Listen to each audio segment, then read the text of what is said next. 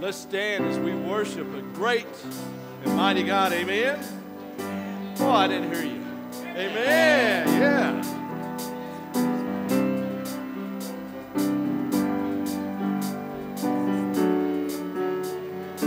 Water you turned into wine. Open the eyes of the blind. There's no one like you. None like you. Into the darkness we shine. Out of the ashes we rise. There's no one like you. None like you. Our God. Our God is greater. Our God is stronger. God, you are higher than any other. Our God is healer. Awesome in power. Our God. Our God.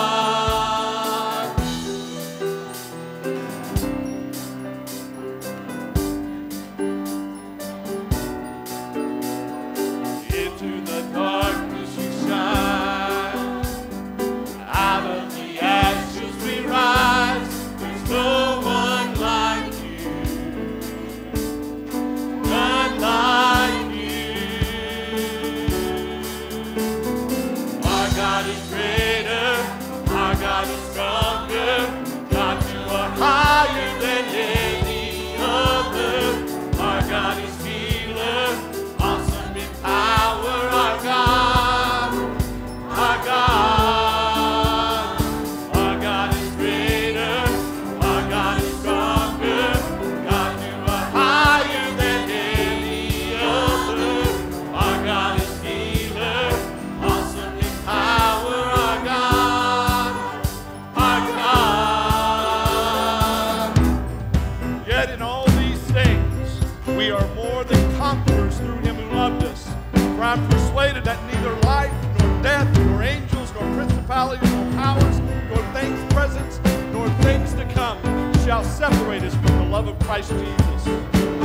And if our God is for us, then who could ever stop us? And if our God is with us, then what can stand against? And if our God is for us, then who could ever stop us? And if our God is with us, then what can stand against?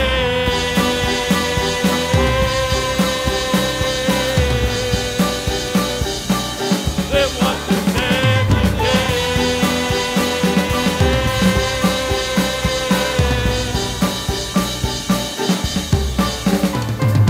Our God is greater. Our God is stronger. God, you are higher than any other. Our God is healer. Awesome in power. Our God. Our God. Our God is greater. Our God is stronger. God, you are higher than any other. Our God is healer. Awesome in power. Our God. Our God. And if our God is for us, then who could ever stop us?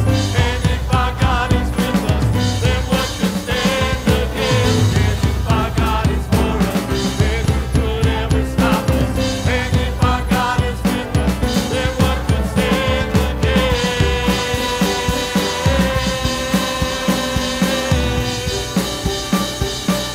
Then what can stand against?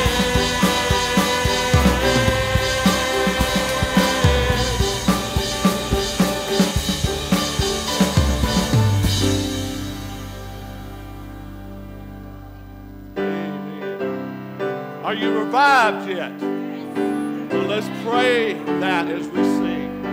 We praise thee, O God, for the Son of thy love, for Jesus who died and is now God above. Hallelujah, thine the glory.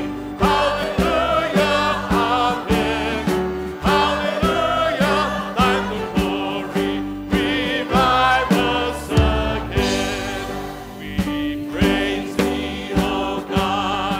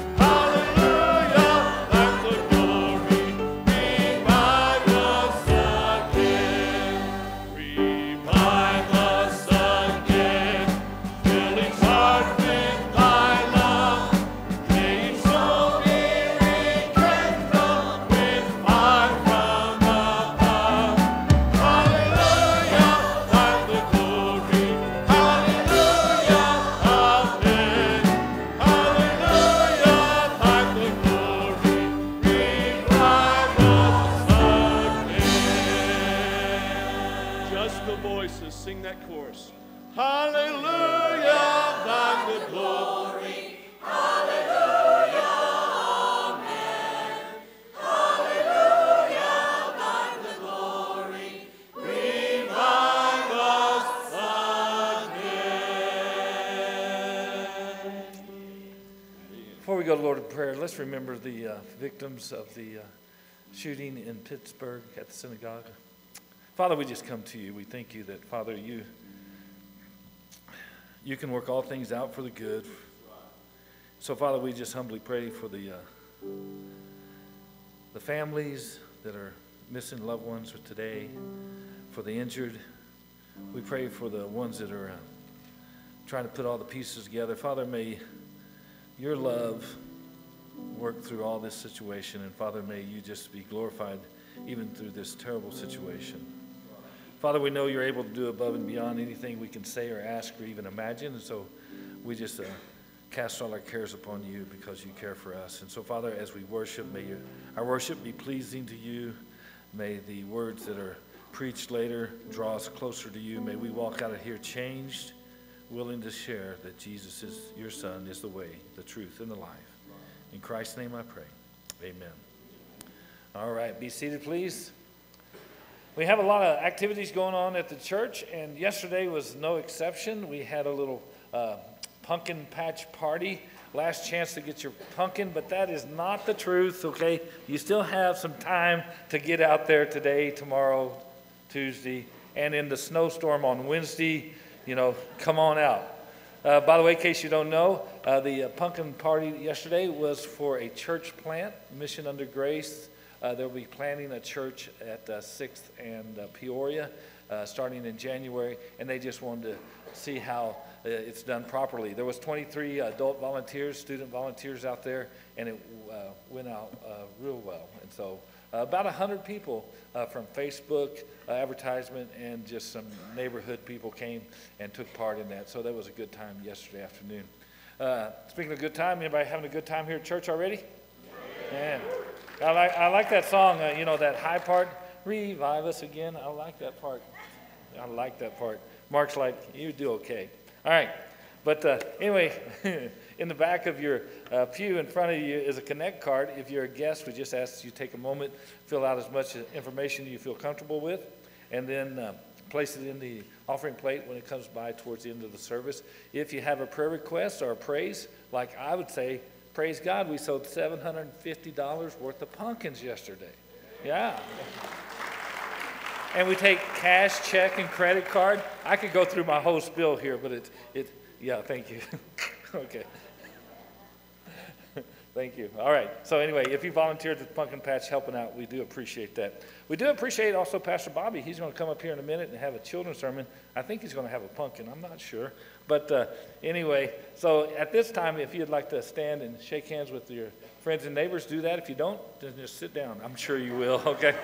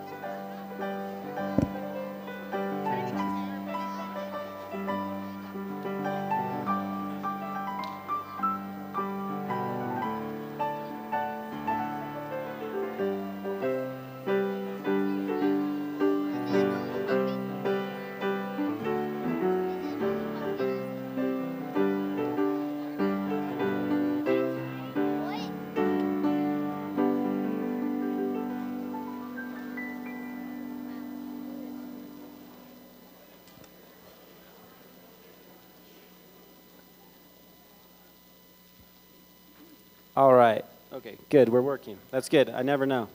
How are you guys doing this morning? Good? Did you have fun this morning? Get some rest? I did not get much rest last night, so we're hoping this goes well. Okay, well, it worked better with the youth that didn't get as much rest as me last night, too. So, what's going on this week? Anybody know? There's a big holiday happening, kind of. What is it? Just shout it out. Everybody knows. Halloween. What do you guys do on Halloween? Go trick-or-treating. Go trick-or-treating. That's right. Get some candy. But do you have any other traditions that you do on Halloween, that you do with your family? Yes.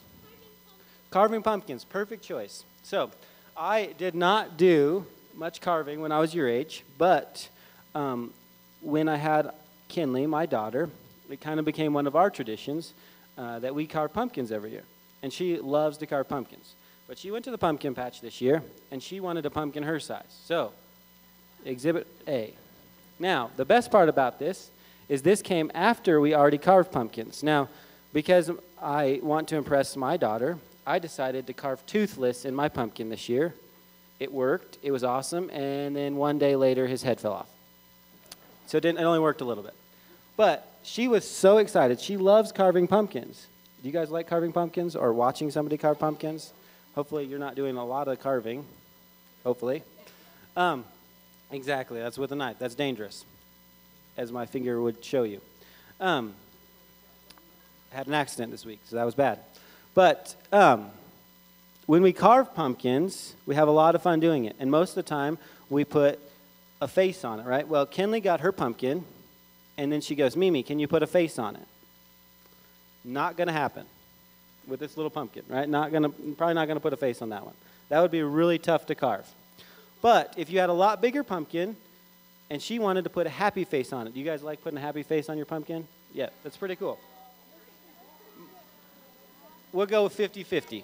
So right now we're talking 50-50 to the happy face pumpkin people. Okay. But what do you do first when you go to carve a pumpkin? Have you ever watched Mom or Dad do it? What happens first? Yes. So you cut it open and take all the stuff. You cut it open, you cut the top off, but you got to cut it nice so that it still fits back on, right? And then you take all the gooey, gross, yucky seeds, all that stuff out, right? You got to clean it out really good. And then after that, what do you do?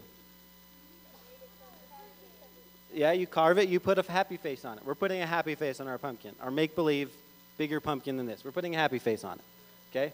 Happy face. Okay, after you put the happy face, you carve it out, you clean up your mess, and then what's the last thing you do?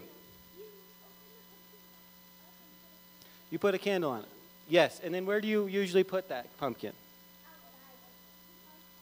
Outside, where other people can see it, right? Well, guess what's so cool about the pumpkin? Is the pumpkin is a lot like us, okay? So when watch out. Here's how it goes. So when we ask Jesus to take care of us and we say we want to follow you, he comes in and gets all that yucky, gross stuff out of our life. And he takes care of all that. He takes care of it all. And it makes us happy. So we put a happy face on. Because we couldn't get all that stuff out by ourselves. There's nothing that we can do to get that out. Unfortunately, we don't always make the best choices as much as we want to. So he gets all of that out, and we put a happy face on our pumpkin. But the last part, what is so cool, is when Jesus, he puts his spirit inside of us, okay, and it acts like a candle, a light of the world, which is pretty cool. And then we put that light inside of us, and it shines bright outside of our pumpkin and our happy face so that everybody else can see it. Right?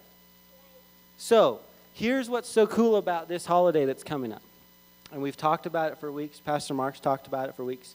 We all get to see and talk to a bunch of different people that may not know about Jesus. And a lot of times they get to come to us, or we get to see them when we're walking around trick-or-treating. And if we think about that pumpkin, and Jesus took all the bad stuff out of us, and Mom and Dad, and we say we follow him, we believe in him, and we put his light inside of us, and we shine for everybody else to see, that means we should be sharing that cool message with everybody that we come in contact with. Pretty cool. And we get to be lights in this world, in this dark world, which is pretty cool if you think about it. Just like we carve a pumpkin, we get all the bad stuff out, we put his light in. So here's what I'm going to do to you guys. I'm going to challenge you guys this week. Go have fun. Eat lots of candy. Be crazy for Mom and Dad. But share your candy with your dad, okay? Otherwise, Otherwise, here's what happens. Here's what happens. I'm gonna tell you right now because I'm a dad, so now I know, and it's one of my favorite things. If you don't share willingly, we take. So my advice to you is share willingly, and then we don't take as much, okay? Because we will take. So, but as you guys are doing and having all that fun, you're dressing up as your favorite character. I have to be a shark because my daughter wants me to be a shark. We're going to be a family of sharks. I get to be Daddy Shark, okay? It's pretty cool. Apparently, I have to sing and dance too, but that's yet to be seen, okay? But as you guys are having all this fun and you're dressing up and you're getting lots of candy, remember that you are light, okay? And that we want to share that light with everybody that we see, okay? So let's pray and let's remember that we are lights in this world, okay? Dear Heavenly Father, we thank you for this day. We thank you for this time. We thank you for your gift to us, God, that you do get all that bad stuff out of us, that you do pull all the stuff that we can't get out of ourselves, and you cleanse us, Lord, and that you clear it so that you can put your light inside of us, that we might shine bright to this world. Keep us safe as we go about this week, especially as we go have fun on Wednesday, and empower us and embolden us to share your truth to the people we come in contact. We love you. We give you all glory. In your name we pray. Amen.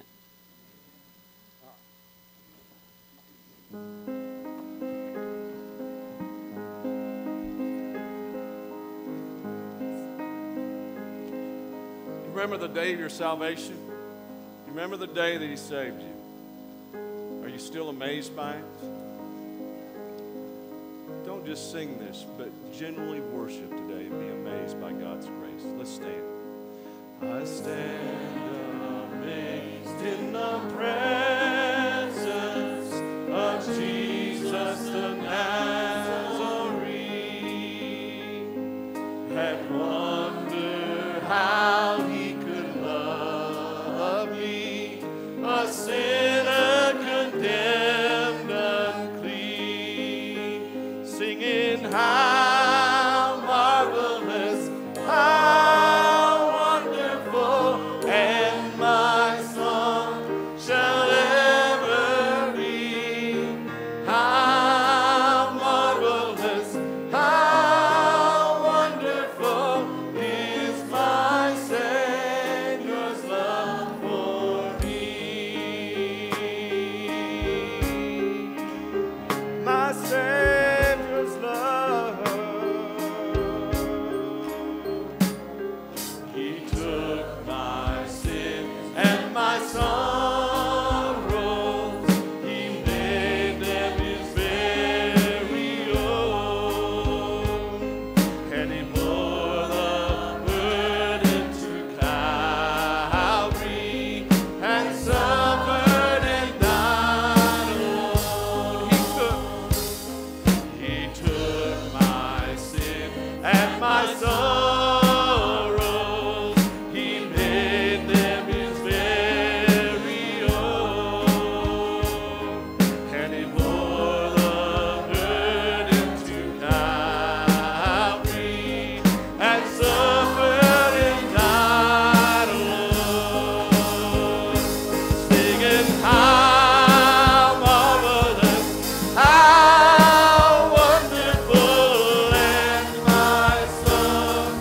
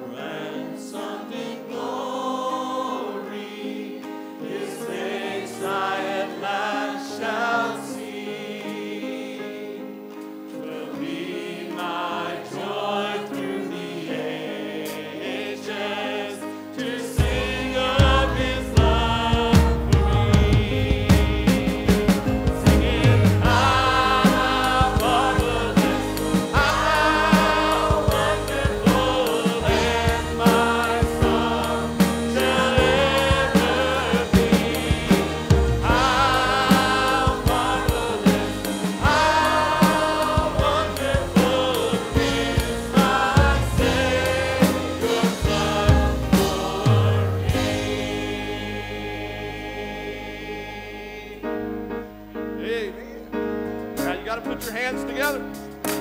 All right. Here we go.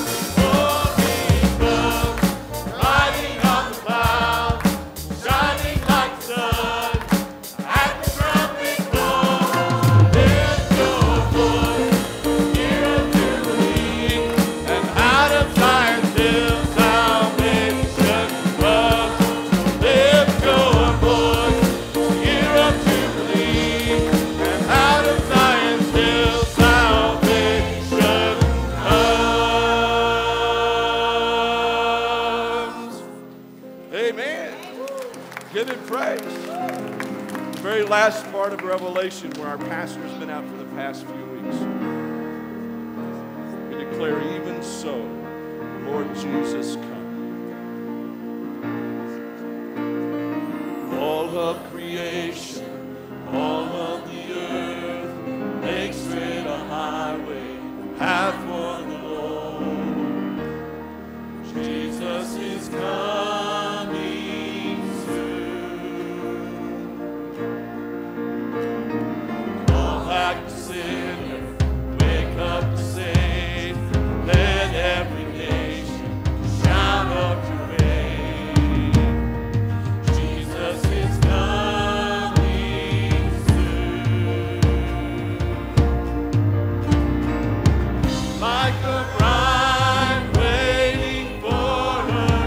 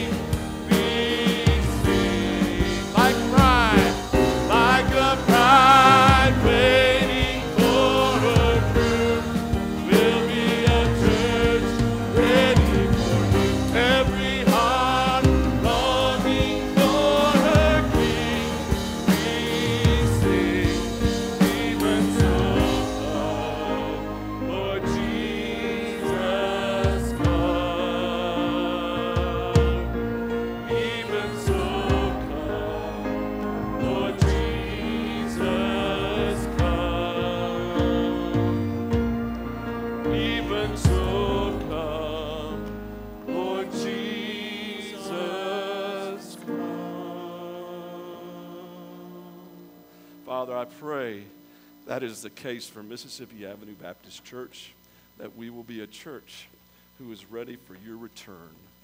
Father, that we be a church that is being obedient to your commands, to know what it is to be truly blessed. Father, is to become obedient unto you.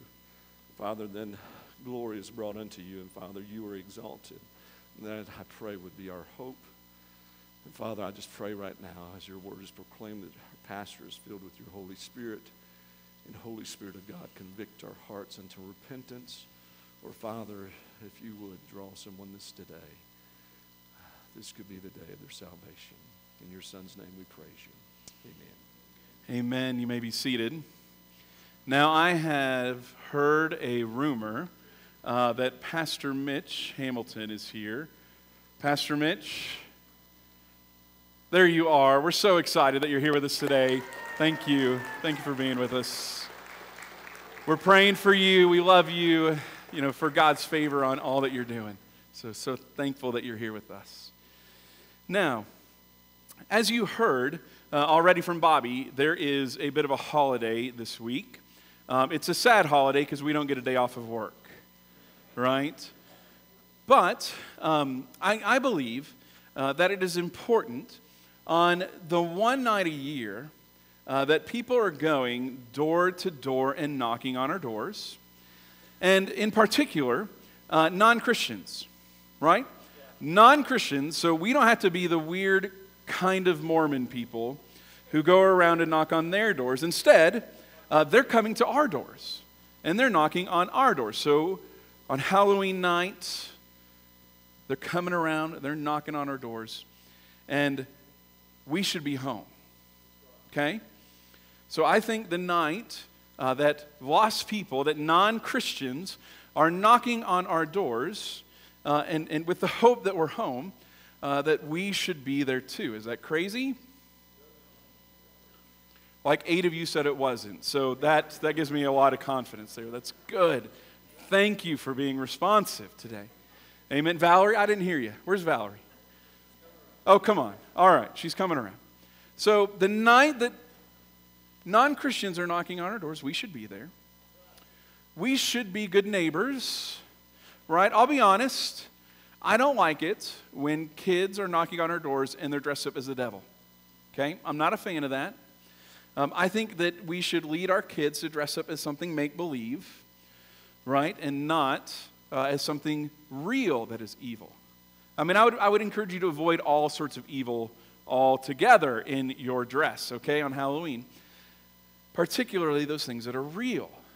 So we're going to have kids knocking on our door, and I'm going to have that sort of thing in my stomach that's going to be like, oh, I really wish you weren't wearing that. But you know what I'm going to do? Well, do you know what Janet's going to do? I'm going to have the kids. My hope is that Janet will say, hello, we got some candy for you. We got some good candy. We didn't buy the cheap candy.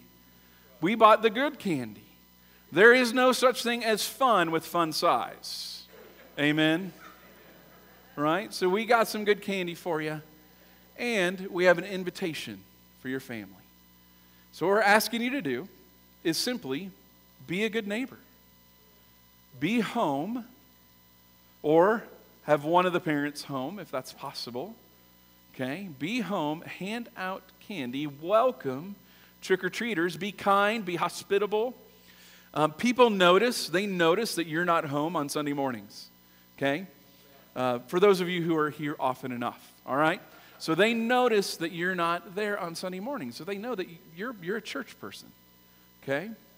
All right? And so be kind, be hospitable, greet them, and represent Christ by being welcoming. And then the one thing we're asking you to do is to consider going the extra mile. It's going to be cold, and so Janet will be home. She's going to have hot chocolate ready for the parents, okay? And for whatever kid that can talk her into it, okay? So she's going to have hot chocolate for them just as a way to go the extra mile, right? You might have some hot dogs for them. You might have some soft drinks for them. What other drinks you might have, just don't let me know. Hot chocolate, coffee, water, soft drinks are good ideas, right? And be ready just to pass them out. Be a good neighbor. So they might be a little bit more interested as you hand out simple invitations. So what we've got on a table, and I think the table is almost empty. So if you haven't done it yet, we've got some invitations to Parents' Night Out. And we would love for you, as people are knocking on your door, as you give them candy, not an exchange of candy, right? Ain't no kid wants a tract on Halloween. Now, they'll take it if you have it with candy, all right? So don't do the weird Christian thing, like hand them candy if you're going to hand them a tract. So we've got some invitations to Parents' Night Out that's free, 3 hours free childcare for guests. It'll be on a Friday night from 6 to 9 p.m. It lets them go out, lets them have fun. We keep their kids safe, okay? And it's a great invitation as a first step into the door of the church. So they're in the foyer for you to pass out when you pass out candy. This is a simple first step in making us a little bit more intentional about making Jesus known in our neighborhoods. Now, let me ask for you to turn today's passage. It's in Revelation 22. That's in the back, okay? It's the last chapter of the Bible. Revelation 22. So if you hit the maps, go back a little bit to the left, okay? Revelation 22 in a moment. I'm going to read starting in verse 6. And if you have the YouVersion Bible app, you can find our service as an event under the More tab. We're going to near the end of the sermon series on the Beatitudes. And a beatitude is a blessing statement. So you'll see, if you want to glance there at Revelation 22:7, that there's this blessed are, okay? There's 7 blessing statements found in the book of Revelation. Now, this past week, I got some killer new shoes, okay? Love them. Now, I wish I could wear them on a Sunday, but I think some folks would walk out with me wearing sneakers, all right? But they are pretty stinking sweet. They're the perfect size. They're the perfect color, my favorite color, God's own color, which we all know is maroon. Amen? Am I right, Wendell? Can I get an amen? Amen. That's right. They're as comfortable as the day is long, and when I opened that Amazon Prime box, man, I felt blessed. I thought life is good. I can't wait to put these on. I can't wait for Wednesday night. I'm going to wear those things out, right? I'll be the one to run up and knock on the door, right? And then let the kids come up, right? I'm excited about them. But one day, those shoes are going to stretch a little bit. So they're no longer going to be my size. They're going to tear. They're going to wear out. The color is going to fade. And they're going to become my yard work shoes. Right? Now, we tend to have a messed up idea of blessing. We tend to define blessing based on something that's temporary, fading, and one day is going to be discarded. Now, we're walking through the blessing statements in Revelation so that we can have a correct attitude, the right idea of what it really means to be blessed. We're not finding blessing in shoes. We're not finding blessing in what we can buy and what we can own, or even in some of the experiences that we have. Those are not blessings. So we're walking through these in Revelation to understand what it means to be truly blessed. Now I'm going to paraphrase John in 22:7. Here's what he basically says. Blessed are those who believe in his prophecy and the prophecies of Revelation. We're going to look at 3 parts of this prophecy. And so there's about 3 ways, 3 parts to being blessed. Now, not all of them sound like a blessing, and that's what we've been walking through. As we've walked through these blessing statements, some of them don't sound like blessing, right? Some of them were, blessed are those who die. And normally we think that's the opposite of being blessed, but he says, blessed are those who die in the Lord. And what that does is it changes our idea of blessing. God's ideas of blessing are not our own. So the goal is to align what God says about blessing and what we believe about blessing to be the same thing. So join with me in reading Revelation 22, 6 and 7.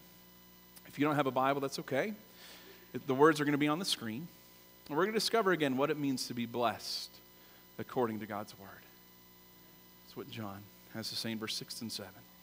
And he said to me, now an angel is talking to John. This angel said to John, these words are trustworthy and true. And the Lord, the God of the spirits of the prophets, has sent his angel to show his servants what must soon take place. And behold, I am coming soon. Blessed is the one who keeps the words of the prophecy of this book. Let's pray. Father, we're so thankful that your word is trustworthy and true. We're thankful that it was trustworthy and true when you gave it to John, and it's trustworthy and true here today. So help us, Father. Help us to align what it means to be blessed, what we believe blessing is, with what your word says it is, with what you say it is. So, Father, we also ask, within this prophecy are just some really hard truths. And for those who do not have a relationship with you, Lord, through Christ, they're going to be hard to hear today. So we ask for your Spirit to speak. We ask for your Spirit to move. We ask for your Spirit to convince those who are not in Christ to find their faith in Jesus Christ today. And it's in your name that we pray. Amen. So last week we were in Revelation 20. And there it was a description of what's going to happen before the millennial reign of Christ. And the first thing that happens is an angel is going to come. He's going to bind Satan and put him somewhere bound for 1,000 years. Between last week's passage and today, the 1,000 years has taken place. Satan was unleashed and then defeated. He's defeated once and for all. He's bound again, never to be released from hell. Then in chapter 21, where God describes this new creation, a new heaven and a new earth. And then he sends down a new Jerusalem as the eternal dwelling place of his people. Then John describes that new Jerusalem in 21. This is where we get the idea of pearly gates and streets of gold. After this poetic imagery, John records today's passage. So I'm going to ask for you to look just with me again at 22, 6, and 7. You see, the angel speaking to John offers him these encouraging words. And he says that this prophecy is trustworthy and true, which means that as we look at the book of Revelation, we see that it is something that we can rely upon. John then records the words of Christ when he says that he is coming soon. He's coming again. Now, this promise is about 2,000 years old. But just because the words are 2,000 years old doesn't mean they're any less true. These are still true words. The potential for Christ's return is imminent. It was imminent 2,000 years ago, and it's still imminent today because God is sovereign over Jesus' return. It's in God's hand. The timing is in his hand. So Jesus could return tomorrow, or he could wait even longer. So the point of this phrase, that Jesus is coming soon, is not that we expect it to happen tomorrow, but we have to be prepared for it. It's supposed to give us a sense of urgency. That because Jesus could return at any moment, we have to make sure that we're ready for it, that we're prepared, and that our loved ones are prepared too. And the greatest preparation that we can do, especially for our loved ones, is to tell those who don't have a relationship with Jesus Christ, we can tell them about our relationship and the truth. Okay? We can share with those who do not believe in Jesus about Jesus as a way to prepare them for Jesus' return. Okay? So Jesus is coming soon. As we sing those songs, with the words in the song, it means for us that we have to be prepared that Jesus could come back at any moment. And we prepare for that by telling others about him. Okay? to keep the words of the prophecy, as he says here. He says, blessed are those who keeps the words of the prophecy of this book. What that means is that we believe them and we obey them. So blessed are those who believe in John's prophecy. Blessed are those who keep the words of this book. John's beatitude is a demand to walk worthy of the Lord in light of the fact that he could return any moment. This is how we believe in the prophecy. So, John's beatitude is essentially a summary of Revelation. He says, believe in it all. But let's get a little bit further. Let's go a little bit deeper and see just a few parts of the prophecy that we are to believe, okay? So we're going to spell out 3 parts of this prophecy that we're to believe in and to obey. The first thing is this, the fact that Jesus will return. Now, I'm going to jump out of Revelation for just a second for us to get a clear picture of this. On the screen is going to be 1 Thessalonians 4:16, where Paul records a prophecy of Jesus' return. Paul writes, for the Lord himself will descend from heaven with a cry of command, with the voice of an archangel, and with the sound of the trumpet of God. And the dead in Christ will rise first. What Paul is explaining there is what John records here. And it's what Jesus says over and over again in his Gospels, that he's coming soon. And we long for and we look forward to Christ's return simply because it brings us hope. This is one of the blessings. Blessed are those who believe in this prophecy, who believe in John's books. Well, one thing we do is we believe that Jesus is coming soon. And so the blessing that we receive is that we have hope. In Titus 2, Paul calls this a blessed hope. The belief that Jesus returns is a blessed hope. Now, let me share a story on hope. A man sentenced to death obtained a reprieve by convincing the king that he could teach his majesty's horse to fly within a year, on the condition that if he didn't succeed, he'd be put to death at the end of the year. This is a pretty incredible claim, right? Within a year, the man explained, the king may die, or I might die, or the horse might die. And in a year, who knows? Maybe the horse will learn how to fly. Man, that's hope, right? I don't know how wise that hope is, but that is hope, and we all need hope. Hope helps us to face the day. Hope helps us face tomorrow. Hope helps us fall asleep. Hope even lets us look death in the face and not flinch. There's a family from our church. Pastor Bryce is with them right now. You see this, the mom of the family is on life support.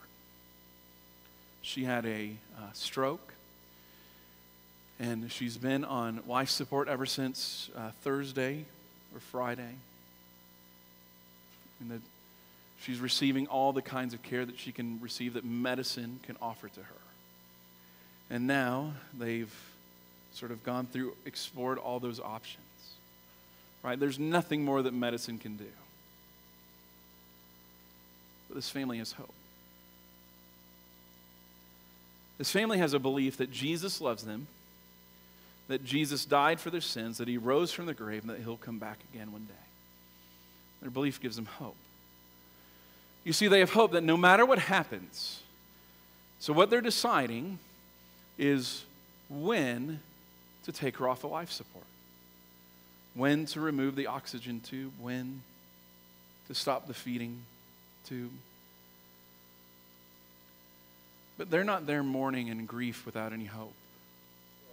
They're there confidence that no matter what happens, that they will see her again because she has placed her faith and trust in Jesus Christ. We believe that Jesus will return, and that belief gives us hope.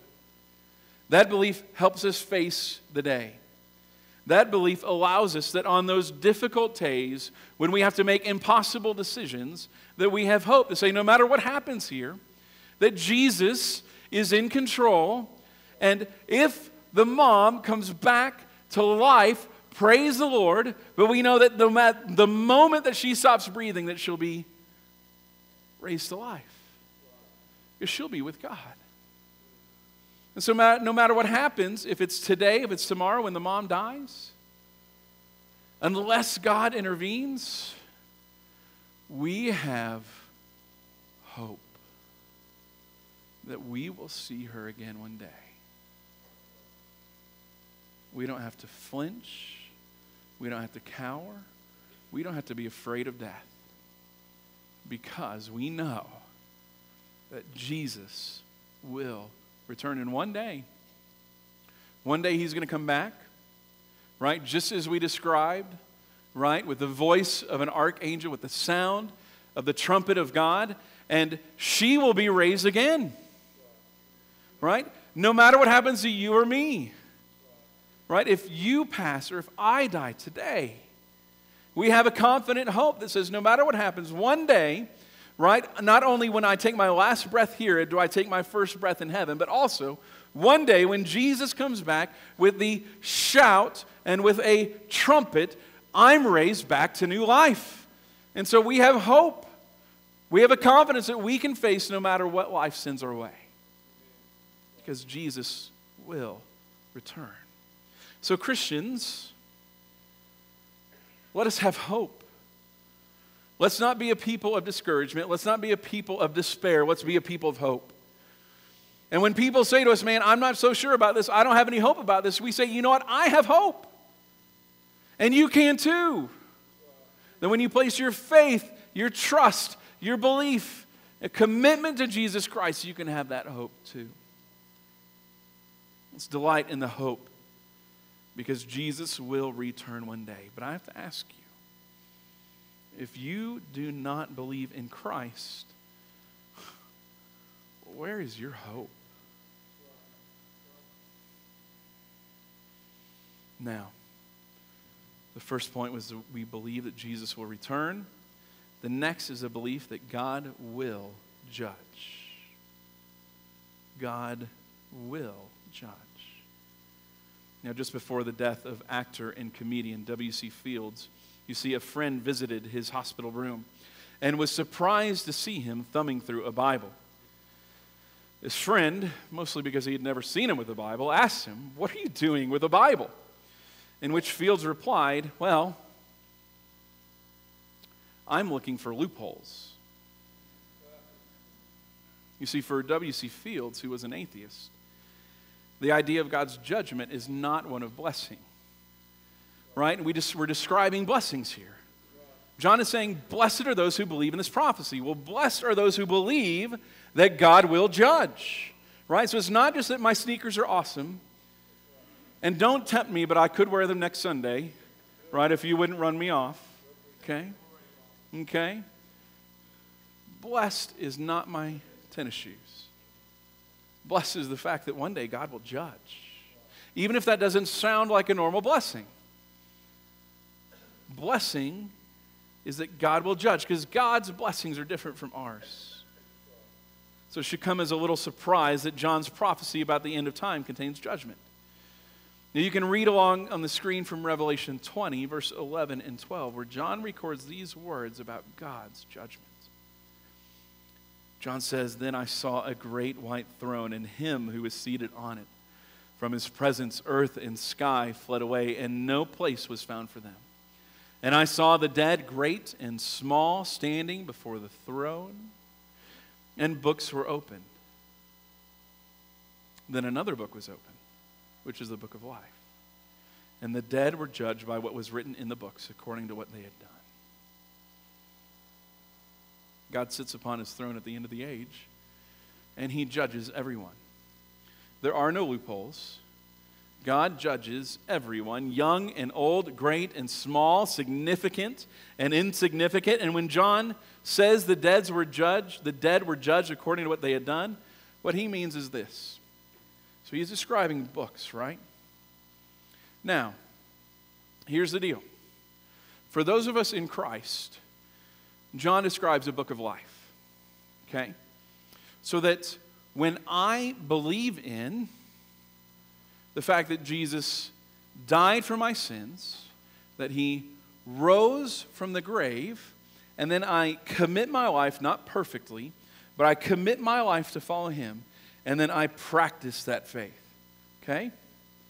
When I believe in and follow Jesus, my name is written in the book of life. It's written in a way that it cannot be erased. All right? So I believe in and I follow Jesus Christ.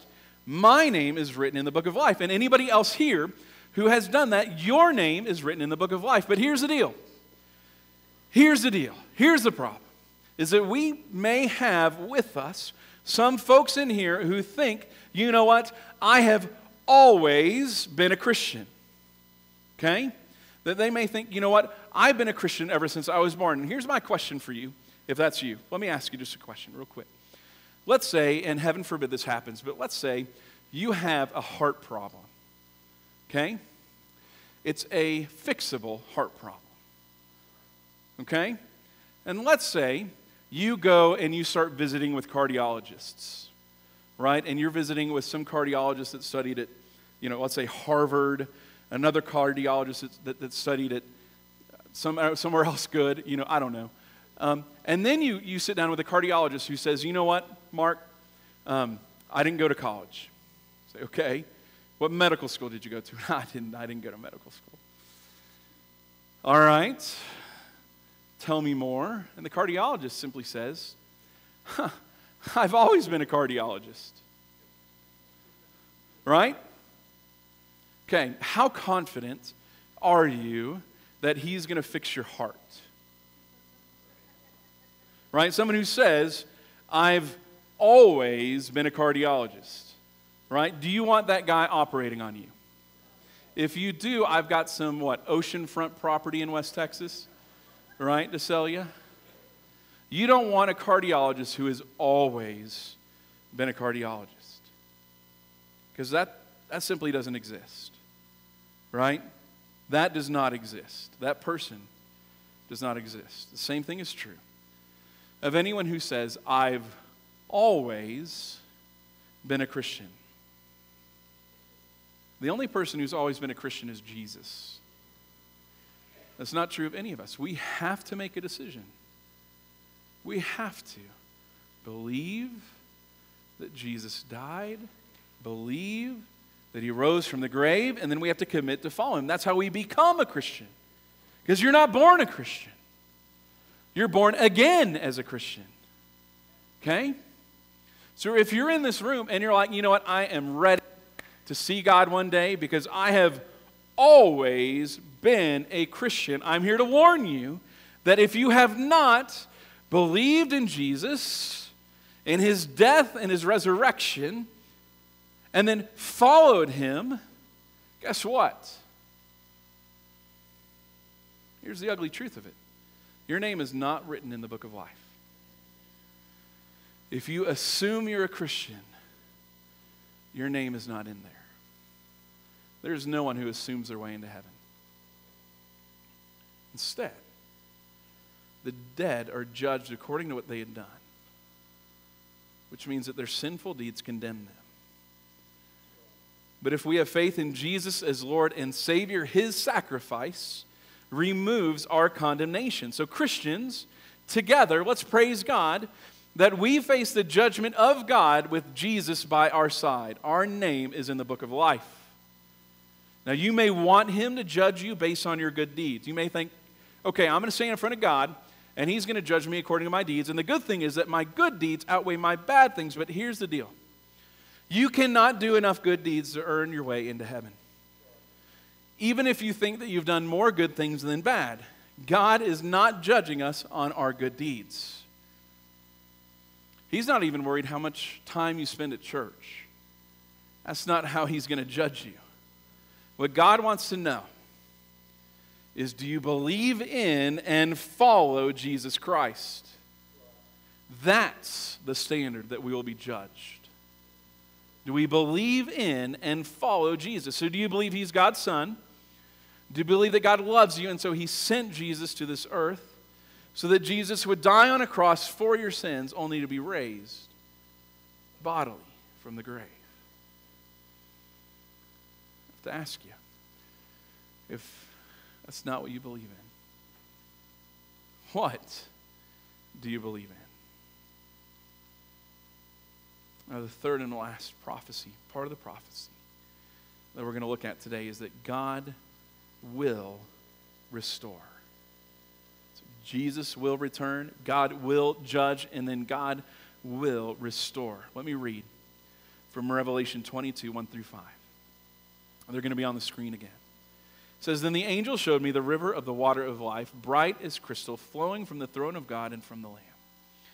Through the middle of the street of the city, also on either side of the river, the tree of life, with its 12 kinds of fruit, yielding its fruit each month.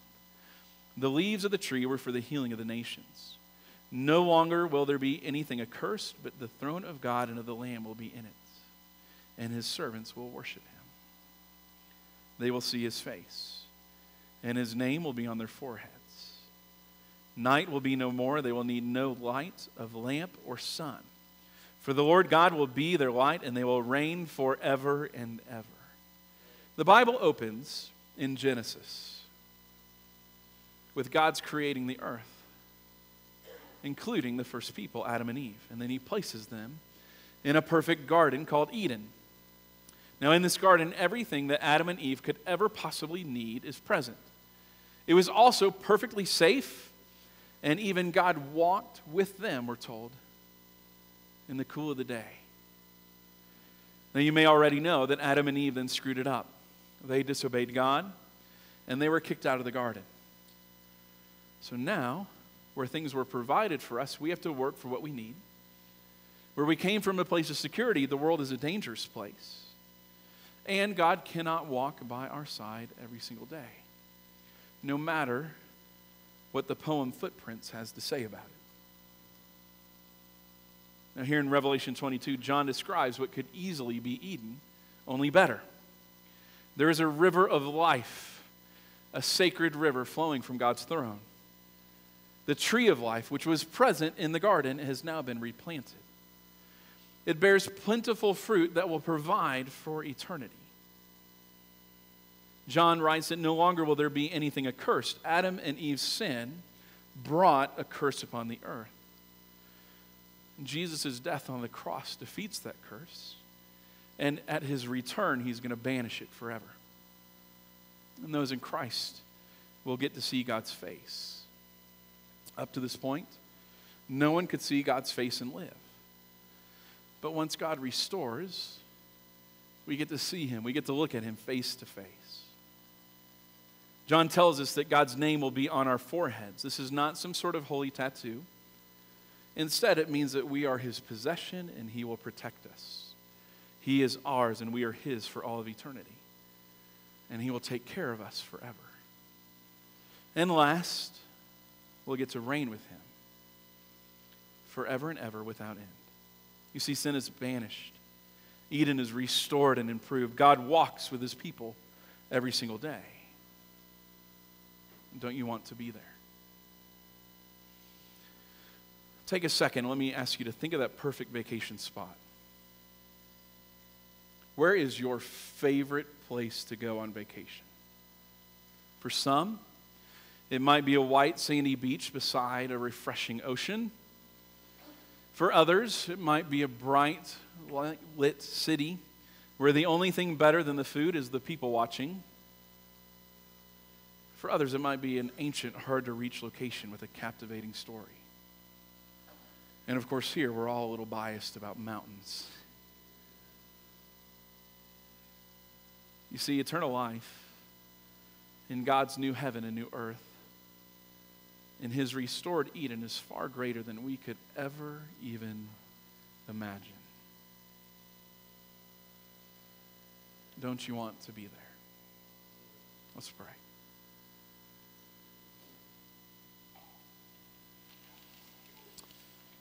Father, We're so thankful that you will send Jesus again, that you will judge, and we're blessed that you will restore Eden. We're so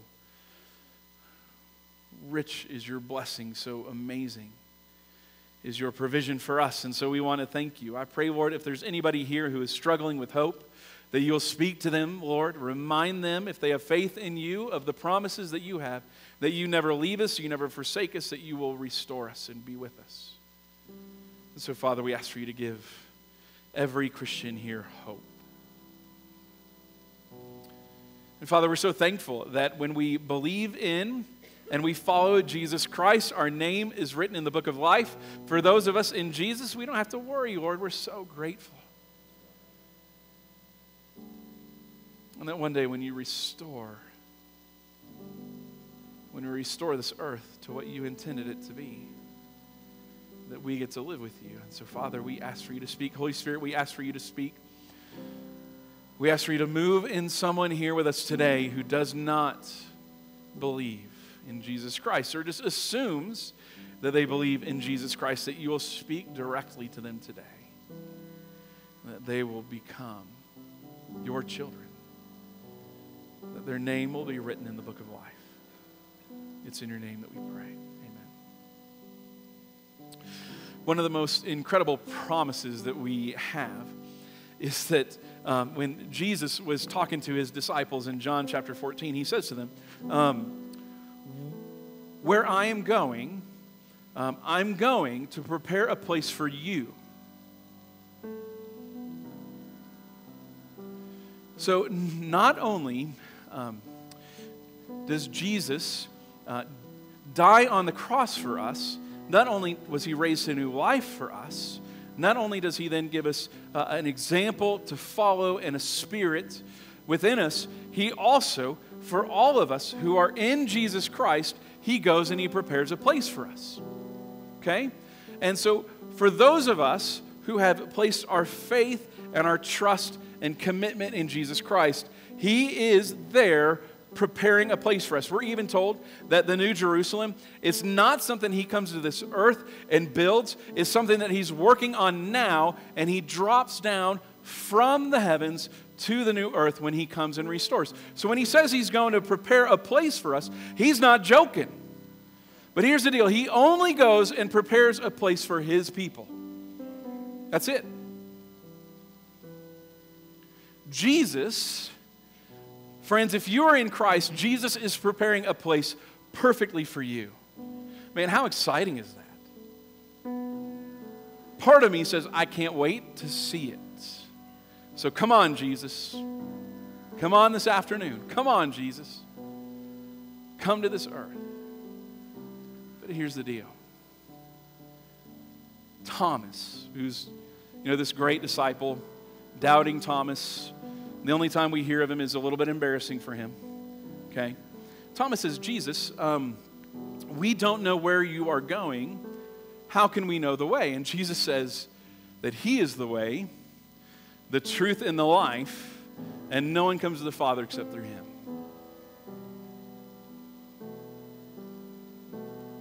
What we're asking you to do today is that if you have always assumed that you're a Christian, assume no more. All right? Assume no more. We're asking you too, if you want a place crafted for you by Jesus Christ, there's some things that you're going to have to do.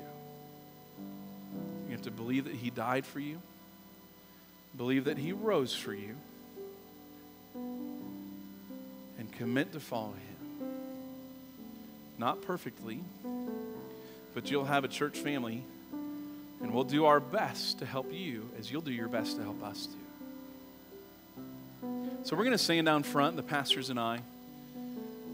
Pastor Bill, Pastor Bobby, and I will be down front. We would love to visit with you. If you have always just assumed and you have not accepted Jesus Christ as Lord and Savior intentionally, explicitly, we're here for you. As Chris leads in song, we're also here for anybody who's in need. If you need prayer, if you need hope, if you need anything, If you'd like to join this church, we're there to help you. So let me ask for you to stand as Chris leads in song.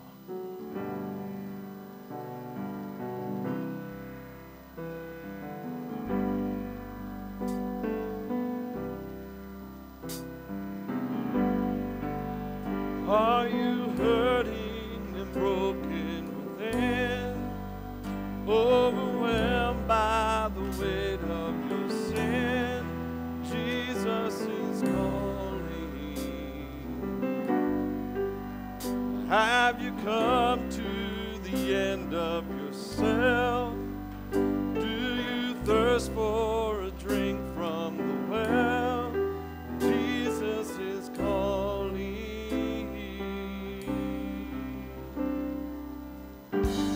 Oh, come to the altar.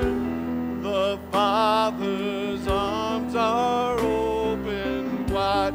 Forgiveness was bought with the precious blood of Jesus Christ.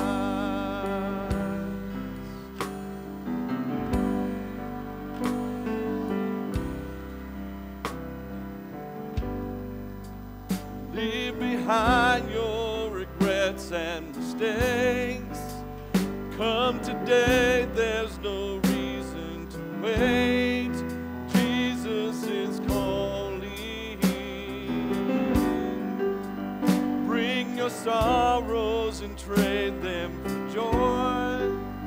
From the ashes a new life is born. Jesus is calling. Oh, come to the altar. The Father's arms are open wide. Forgiveness was bought with the precious blood of Jesus Christ. Oh, come to the altar. The Father's arms are open wide. Forgiveness was bought with the precious blood of Jesus Christ.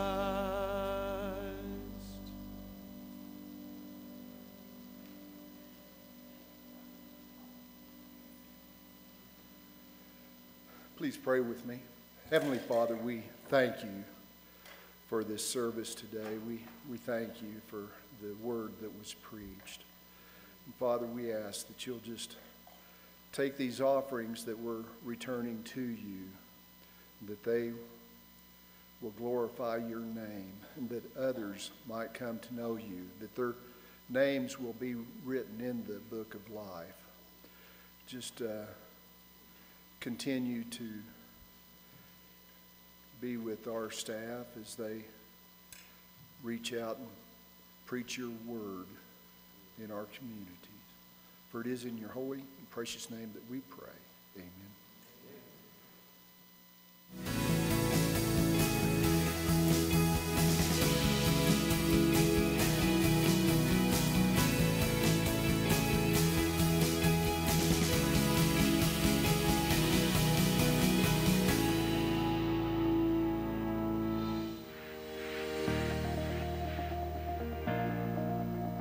Hey, church family, Halloween is 3 days away. That means if you have yet to buy your pumpkin, you need to do so today. Right after service, we'll take cash, credit cards, your firstborn child, whatever it takes for you to get a pumpkin. Here's the deal. All the profits from pumpkins are going to be used on missions here in the Denver metro area. For example, there is a church planter in Boulder. His name is Parker Manuel. His church has got this great opportunity where they can pass out backpacks in the Boulder school district with information about their church. So with supplies, backpacks, things like that, but also an invite to their church. What a great opportunity that we're hoping to raise enough money on our sale of our pumpkins in order to support his ministry and his cause. So buy your pumpkin today.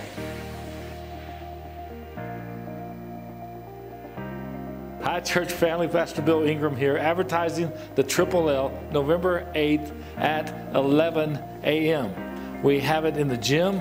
You sign up at the Connect desk, you bring a side dish, and you get to hear me speak about missions.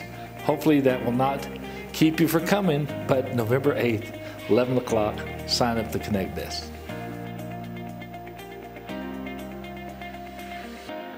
Hey, church leaders, Pastor Bryce here. Just a real quick reminder that we have our leadership meeting tonight at 4 o'clock p.m. right here in the worship center. Please come. We're going to continue our theme for this year of whatever it takes. We're also going to have some important announcements about year-end activities and even some activities next summer. And so I encourage you to attend, come collaborate with the other leaders, and let's make our leadership team even stronger. See you tonight. Hey, church family, for this fall, we're asking you to participate in simple invitations. So on Halloween night, we're going to ask for you to pass out invitations for Parents' Night Out. And then for Veterans Day, we're asking you to pass out invitations. Here's the deal. So much of our city, so much of our state, so much of our area does not have a relationship with Jesus Christ. A simple invitation like these can be the first step for someone to come to faith. So what we're asking you to do is simple. Pass out invitations. So please, on your way to the pumpkin patch, grab your simple invitations at the Connect desk today. Great morning, church family. Pastor Chris here. I've got on my red, white, and blue. I've got on blue and white. So 2 out of 3 is not bad. But could you imagine, as you've heard our challenge from our pastor, what if 2 out of every 3 folks you invited actually showed up on Veterans Day? We would pack the house out. So again, our challenge is to take these simple invitations. Veterans Day, November 11th, let us celebrate active duty and also those who have served. But most importantly of all, let us worship our Lord and Savior, Jesus Christ. See you then.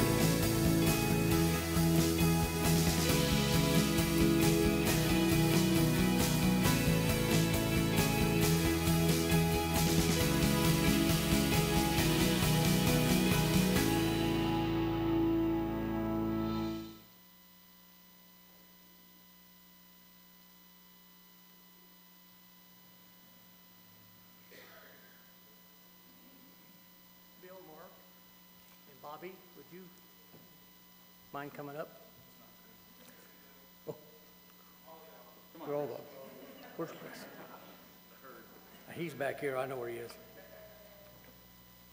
Pastors have some of the hardest, most thankless jobs on the planet. They're often expected to be theologians, small business gurus, advertising executives, social justice advocates, and brilliant communicators. This is Pastors Appreciation Month. So today, today MABC Church Family shows special appreciation by presenting each of our pastors with cards and gifts, to demonstrate our appreciation to them. Those gifts and cards are being distributed or have been distributed under their desks as we speak.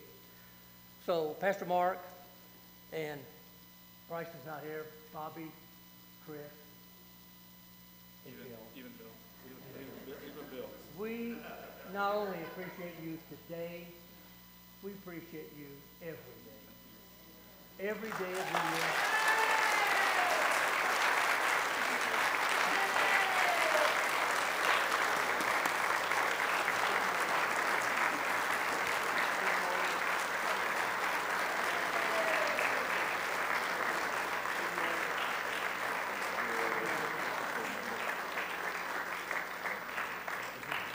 Church family, thank you so much for letting us feel appreciated. It is a blessing to be your pastors. So your gratitude is greatly appreciated. We love you, and Lord willing, we'll be able to serve with you for many, many years to come. Thank you.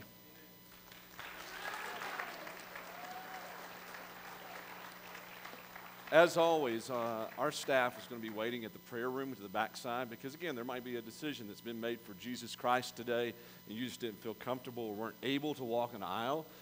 If you've made that decision, don't hesitate to talk to our pastors in church go get your simple invitations. Let's sing as we head out.